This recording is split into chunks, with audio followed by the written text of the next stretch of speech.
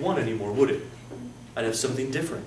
That wouldn't make 1, that would be a different expression. So whatever you have here, whatever your conjugate is, you're having it in both spots. This is actually being multiplied by 1. That's why we're not changing the value, we're just changing the way it looks. Are you okay with this so far? Now, remember all that stuff we did with distribution? We FOILed out all those radicals. You know why we did that?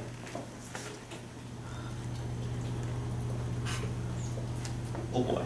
Oh boy. Does it look familiar? If you ignore the bottom, can you do that? If you ignore the top, can you do that? This is why I had to do all that stuff. Listen, it gets kind of nasty on those problems on your homework that you've been doing, right? You have a lot of things going on. Be careful on this stuff. You got to be rock solid on the distribution in order to get these problems correct.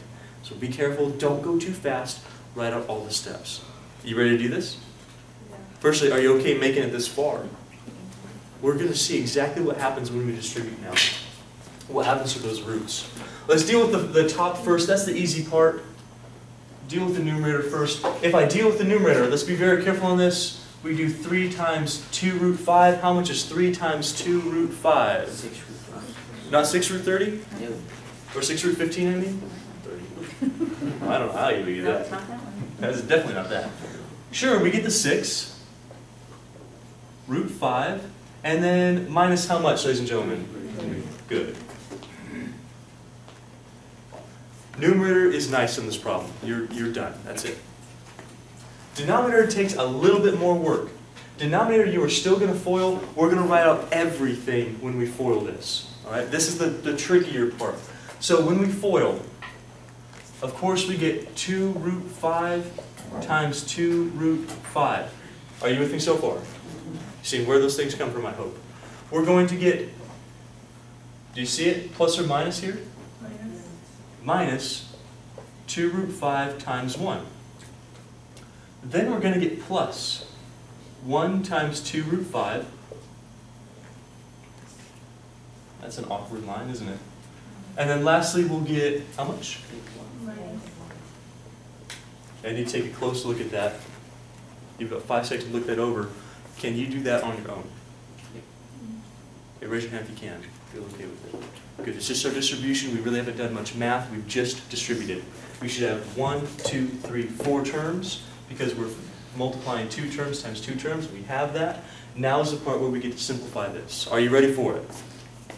Yes. I'm going slowly. I'm making sure you understand this because it's kind of an important concept and people lose it right here. Not like, whoa, but like they lose their track. So 6 root 5 minus 3, sure. This one especially is where people get lost a little bit.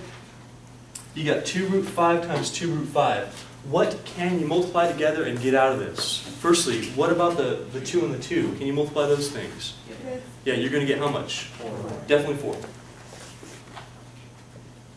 Now here's the deal, all right? There's got to be a difference in your head between adding roots and multiplying roots. You see, if we were to add this, watch carefully on the board, please, everybody's eyes should be on the board right now. If I were to add this, this would be 4 root 5. Are you with me? That would be 4 root 5. Do you agree? Yes. If I'm multiplying it, are you still going to give me 4 root 5? No, because multiplication is different than addition. Multiplication says, sure, I multiply these 2's and I get 4. I multiply the root 5's. How much is root 5 times root 5? 5. It's not root 5 anymore, is it? That would be added. I'm multiplying here, it gives me 5. No more root, 5. You see the difference? Okay, so multiplication and addition have to be different in your heads. Now here's the cool part. Okay, check this out. How much is minus 2 root 5 times 1? 2 root 5. So that's pretty much gone, right? And 1 times something is pretty much gone because when you multiply by 1, you get that same expression. What's minus 2 root 5 plus 2 root 5? 0. This is the bread and butter of why this thing works. If you have the same expression being added and subtracted, they are gone. They simplify to a 0. As if you want to say cancel them out, they cancel out. That's what the different signs do for you. They make plus and minus the same expression.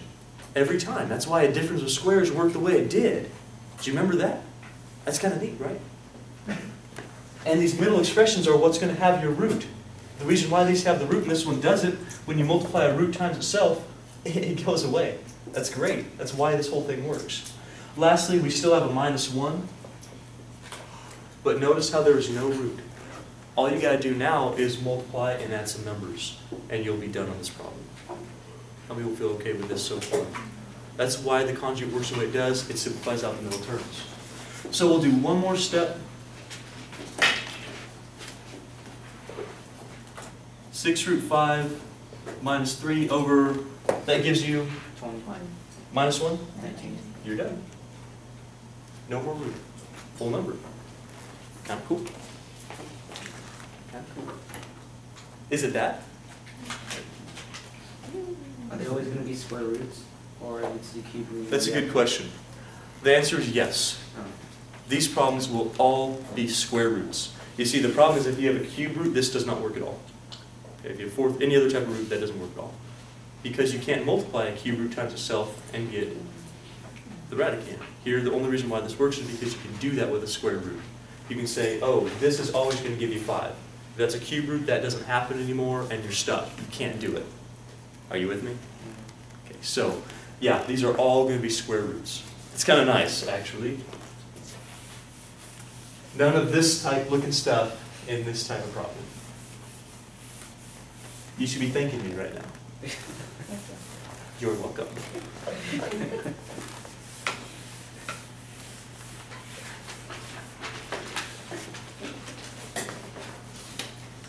You are going to have a problem just like this one, well, not the blank part, but the thing I'm going to write, on your test.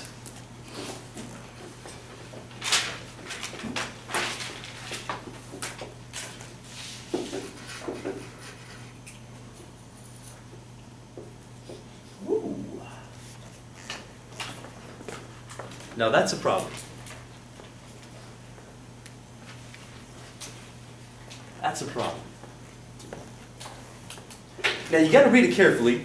You got to know whether I'm asking you to rationalize the numerator or rationalize the denominator, because it's important, because you're going to do a different thing. If I were asking you to rationalize the numerator, that would mean trying to get rid of these roots. True?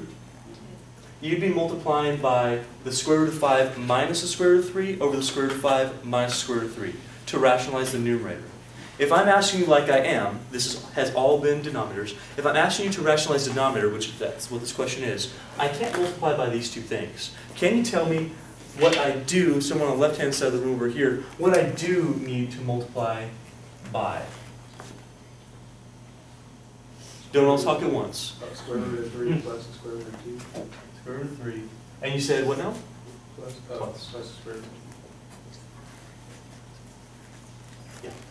That's going to rationalize the denominator. Square root of 3 plus the square root of 2. Where am I getting those things? Is that magic? I wish. Kind of cool if I had magic. I try to use the Force all the time like Luke Skywalker. That never works either. No?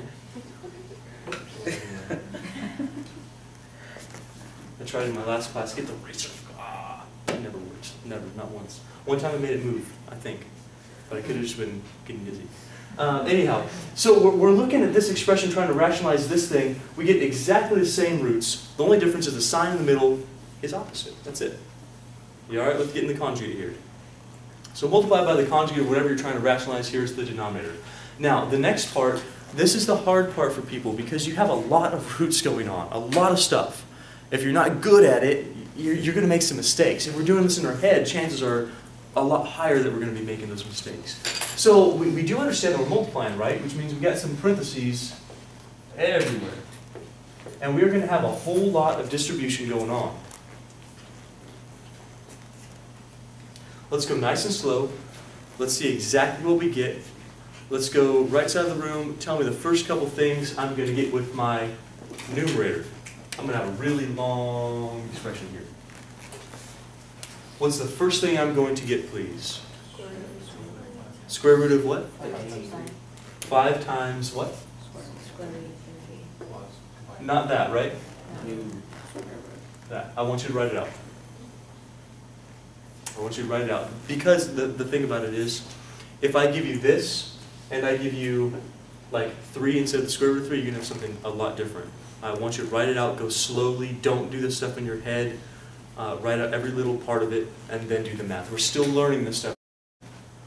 Okay, let's keep going. Right side of the room, I'm going to have you do the entire numerator, and left side I'll have you do the denominator. So right side, keep going. What's the next thing that I need, please? Square root of 5 plus. Oh, plus. Okay, that's important. And then what? Uh-huh. Okay, cool. Let's keep going. What's the next thing I need? Plus. All right. Okay, and somebody else, let's finish this off. What's the last thing? 3 times square root of 2. Perfect. You say plus? Yes.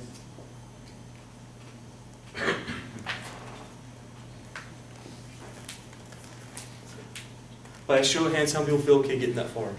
Good, that's our basic distribution. We have root 5, root 3. We have root 5, root 2. Root 3, root 3, root 3, root 2. We have those expressions right here. We've just FOILed that out. We should have 4 terms. 1, 2, 3, 4 terms. We're good to go. Left side of the room, let's do the denominator same way. What's the first thing we're going to get, please? Square root of 3. Square root of 3 times what? Square root of 3. Perfect. Yeah, that's exactly right. Here times here. What's the next thing we're going to get somebody else? Minus? Yeah. Minus what? Square root of 2 times square root of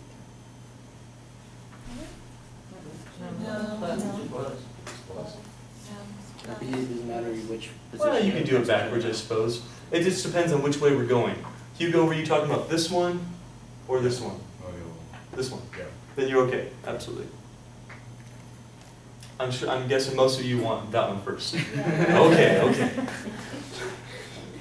So, you're like, wait a second. No. Yeah, we did this one. If you want to do this one first, then yes, you're going to get a plus. And what's this one going to be? Minus. And now it's going to be a minus. Okay, you probably also don't like that, do you? You probably like that. And then this one is going to be root 2 times root 3. Are we all better? Yeah. Okay, you have your nice blanket on now? Oh my. You're welcome. Hugo, you were right. You're fine. As long as you get all 4 terms, you have the right signs and the right expressions. Now let's work on, there's only one choice for the last one. Okay, you can't mess this one up. What's our sign next? Yeah, and then what? Perfect. Raise your hand, feel okay getting that far? Good, we've just distributed, have all our terms out. Now's the part where you got to simplify, well actually multiply whatever roots you can. Remember that if you don't have roots here, if I were to change that problem to not a root 3 but a 3, a lot of this stuff would not be the same. You see what I'm talking about? Yep, big, much different answer. But here we have all roots times all roots. That's great. This is going to give you the square root of what? Plus the square root of 10. Plus, oh, how about this? What's the square root of 3 times the square root of 3? What's that going to give you? How much? 3, absolutely. That's going to be square root of 9 or 3. We know a square root times itself gives you the radicand. Notice, no square root around that thing. And then plus how much? Square root of 6. Root 15, root 10, 3. Root 6, yes, no? Okay. On the denominator, we have the square root of 3 times square root of 3. How much does that give you? Perfect. We have the square root of, and we have minus the square root of 6. And then lastly we have, how much is that? 2. So minus 2, not minus 4, not minus anything else besides 2. Not the square root of 2, we have 2.